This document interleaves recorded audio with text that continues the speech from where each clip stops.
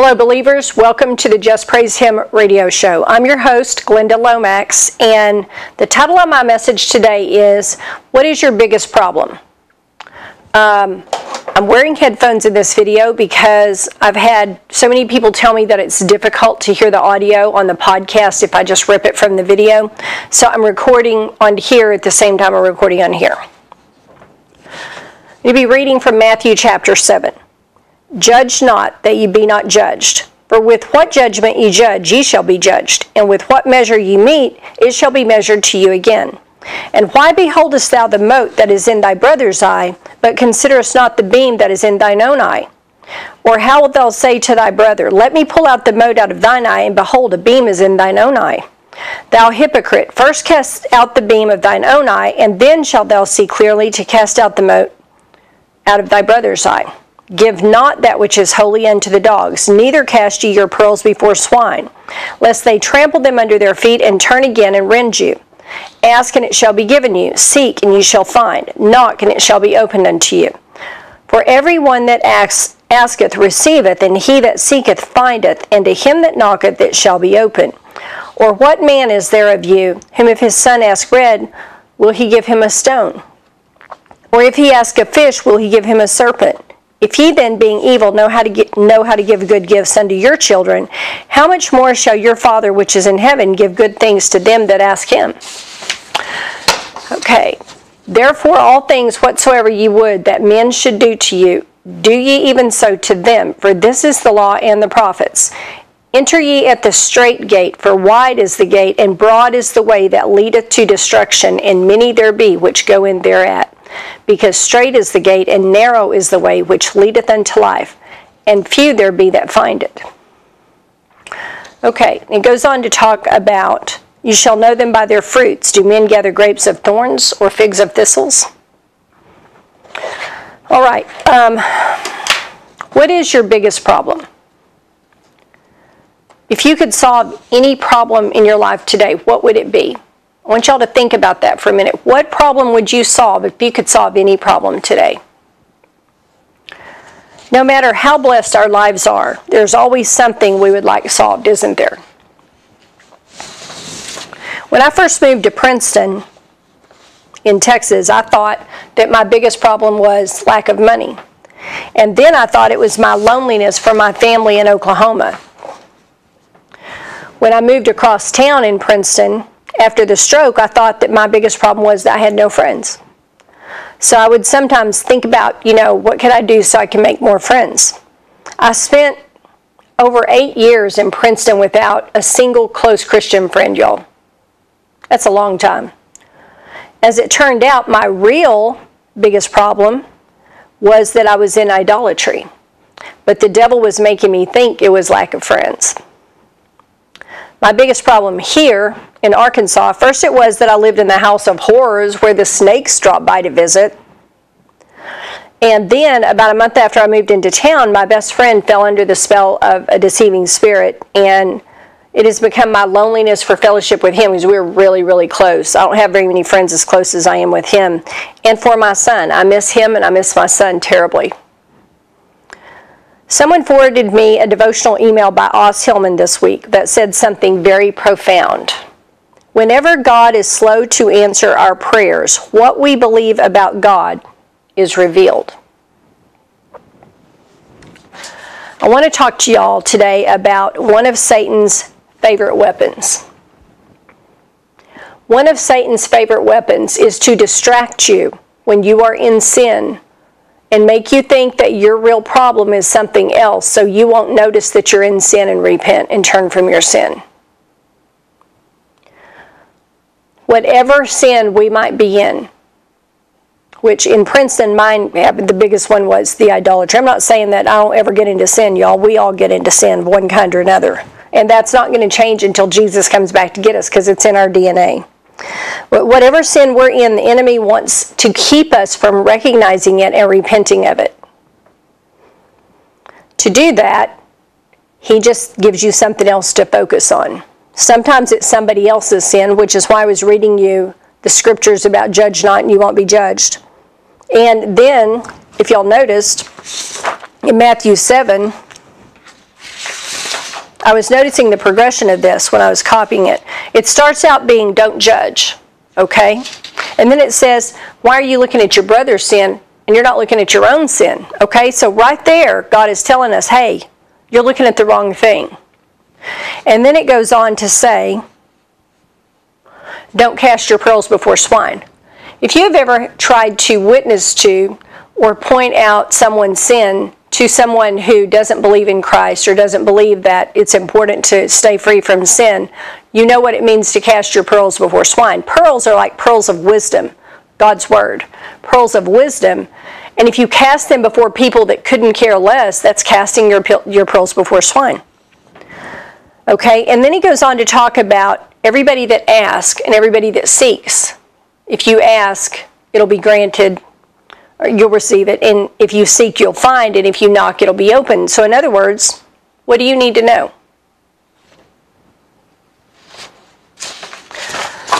One of the things that I've learned about God's Word is whatever you're looking at, look at what's before it and look at what's after it, because that will tell you more about what you're actually studying, okay? There's a reason why Scriptures are placed where they are placed in the Bible.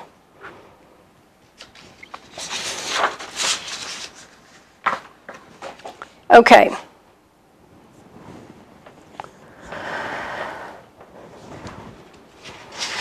If you are busy judging somebody else for their sin, you are ignoring your sin, and your sin's getting a stronger hold on you. The longer you stay in a sin, the more demons come in with that sin, okay? You've got a gatekeeper that opens the door, gets in the door, and stands there and holds the gate open so the other demons can come in. The longer you're in sin, the longer the gate is open, and the more demons come in. Demons want to be any place but hell, okay? Hell is an ugly, nasty, awful place, and they don't want to be there. And if they can't attach to a person, they get to be up here with us, all right? So anything they can do to come up here and be with us, they're going to do that. And they're going to hang on, and they're going to try to keep you from seeing that you're in sin so they can stay longer, because it's more comfortable up here by far. When they're down there, Satan's beating them up and torturing them, and when they're up here, you know, it's not so bad. So, what do you think your biggest problem is? Let's look at some of the people from biblical times and how Satan used this trick on them. Eve. Eve thought that her biggest problem was God was holding her back from being like him. This is a word for somebody, y'all. I got this when I was writing this sermon. This is a word for somebody. There's a woman that's listening to this podcast, and you have been saying, God is holding me back. I don't know why he won't let me have that. The Lord says to you, woman of God, that although your heart is truly to serve the Lord, he is holding you back for your good, like Eve. He is holding you back because you have pride in your heart over the gifts, and he says you need to humble yourself and submit. Submit. He says you don't like the word submit. You feel like that makes you under somebody. But the Lord says that you know who you're supposed to be submitting to, and you're not doing it. You're going your own way quietly. You're kind of acting like maybe you're going to submit, and then you just go off and do your own thing, don't you?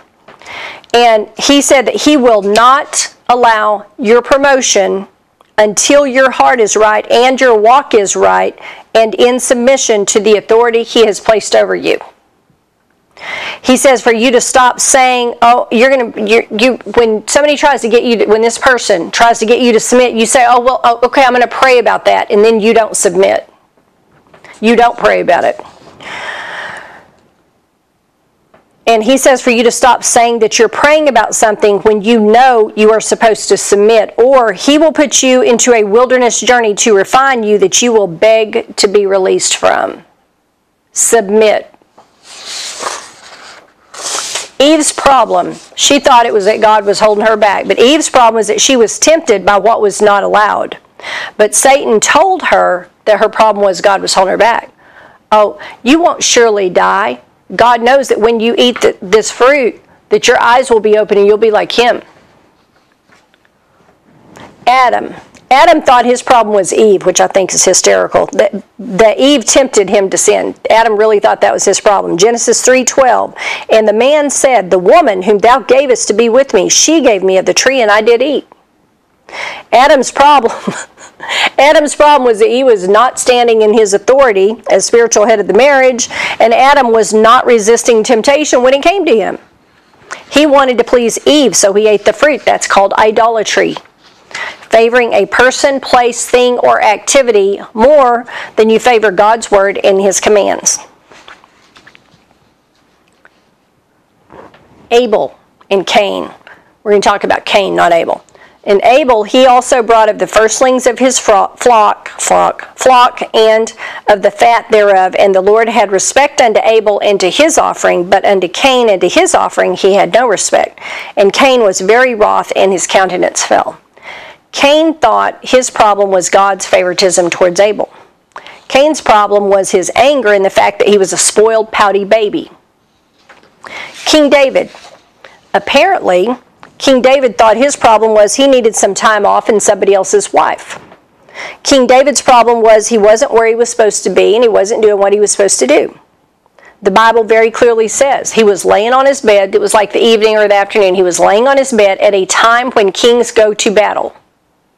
He was a king. He was supposed to be at battle. And he was abusing his power as king of Israel. Satan told King David his problem was he needed Bathsheba. Much grief came out of that. Judas Iscariot. Judas Iscariot thought his problem was that Jesus was not going to set up an earthly kingdom and make him CEO of the financial department. See, that's what the disciples believed, because nobody could comprehend that the way that his kingdom was going to come was he was going to die on the cross. The cross looked like defeat to them. I mean, if you're running around with a leader and you're helping them do everything and they're doing all these miracles and you think they're going to come into power and they die, you're like, it's done, it's over, we got to go get a job now. Right? So Judas thought, he's like, well, I'm going to hang out with Jesus, and when Jesus gets his kingdom, I'm going to be his right-hand man. I'm going to be the financial director of the corporation. That's what he thought. So when that plan fell through, when Jesus kind of went off on them they were complaining because Mary had poured the expensive ointment. She had broken the alabaster box and poured the expensive ointment on Jesus because he was about to be, she knew somehow God had revealed to her that he was going to die. So she was anointing him for his burial. And they got upset because it was worth a year's wages. That'd be a pretty costly perfume if it was worth a year of your wages, wouldn't it? So when Judas realized, oh, that's not the plan at all, this is not what's going to happen, he decided to make a little bit of money by selling Jesus instead. And he realized his mistake, but too late. See, Satan kept his eyes on his sin. Off his sin. Satan kept his eyes on the whole thing with Jesus, and oh no, the plan's fallen through, now what I'm going to do. The Pharisees are mad at all of us. They're the ones in power, so I need to get favor with the Pharisees, and I need to make some money now because, kingdom's not coming through, so I need to go find another plan. Because Judas really wasn't interested in spreading the gospel. That was not his thing. In each of these cases, Satan managed to get someone looking at something other than their own shortcomings. None of us is perfect enough that we should have a lot of time to be judging others, are we? I know I'm not. So if we're busy looking around at everybody else going, well, they shouldn't be doing that. What's happening in our own backyard? Those weeds of sin are just getting taller and taller and taller while we're looking at other people's sin. And if we're busy pulling the weeds in our own backyard, we won't get into some of that stuff that the devil has planned for us, like some of these stories. We need to take time and examine our hearts at the very deepest level for the truth of the question, what is our biggest problem? Is it really what we think it is? Because in every case where I've looked back and examined mine, it wasn't where I thought it was, y'all. It wasn't. We need to pray and ask the Holy Spirit, who is our teacher, who was given to us as a teacher, to reveal to us what Satan is hiding from us, to keep us from growing, from moving forward, and from getting closer to Jesus. Because we don't need to be walking around deceived about what our problem really is. Y'all know what I mean? I don't have a normal length podcast for y'all today. This was the message that the Lord gave to me. I've been in a lot of prayer for the people on the Texas coast because of the devastation of that storm Harvey. The rain hit us today. You can see in the window behind me. I lived on the Texas coast for years, and a lot of the places that they're talking about down there, I've lived or worked in. And it's hard for me to watch. It's real hard for me to watch. And I do have some family down there. I have some cousins and stuff like that down there. It's very hard for me to watch what's happening. And I'm really concerned that when these waters go down, there's a lot more who have died than what they know. So I'm really sad about that. And that probably affected my ability to study very well. And I apologize to you for that. I hope that you get a lot out of this message anyway. I hope that this will help each of us to examine our hearts and say, what is my biggest problem really? If I take away the problem I think it is, if I think it's X, and let's just pretend that problem's been solved, then where am I in my walk? We need to think about this. And what have I been looking at, and what have I been spending time thinking about? So we need to get an idea, is the devil misdirecting our attention? Because it's like when a magician does a trick. If he's going to do a trick, he does something to draw your attention over here, and meanwhile over here he's doing, the thing that deceives you into thinking that he can do magic. It's a sleight of hand. So he draws your attention over here so he can hide his sleight of hand over here so that the deception will be complete. And that's what he's doing to a lot of us. And we need to be wise to his tricks, y'all, because his tricks are going to get a lot stronger. A lot stronger. And we need to be wise. We need to be carrying a lot of wisdom with us. We need to have a lot of discernment. But anyway, that's all I have for y'all. I hope that y'all are having a great week. Thanks for watching, and Jesus bless you. Till next week.